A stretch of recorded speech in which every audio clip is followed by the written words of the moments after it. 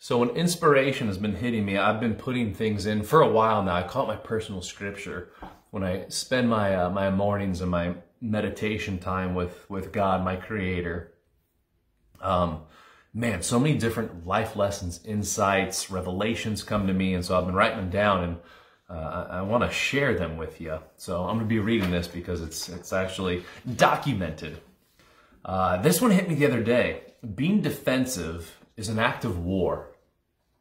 When you defend, you are not open to expand your container, and your ego will keep you sick. So this came up because someone gave me some feedback that, man, it really sucked. It hurt. And what I noticed is I began to defend right away.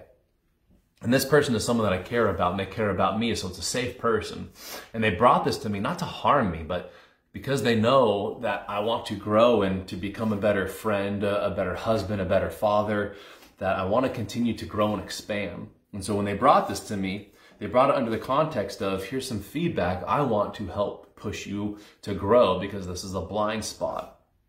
And my natural inclination was to defend and to push and resist. And what was interesting was then their reaction was to defend, to push, to resist. And literally it was like someone coming in and saying, hey, here's some information, care about you. And me, like William Wallace, like a declaration of war, like, how dare you?